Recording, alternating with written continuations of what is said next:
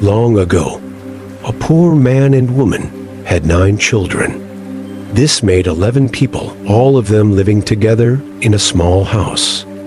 Life was difficult, and the father used to go to the river every evening after a long day's work to fish for the family's dinner. But try as he might, he never caught more than 11 fish at one time.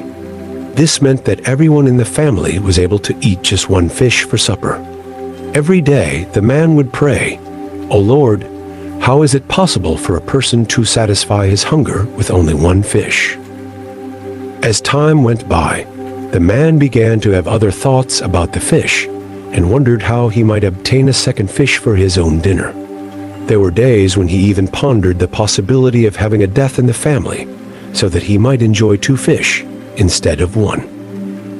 He was not an evil man, but was merely trying to assuage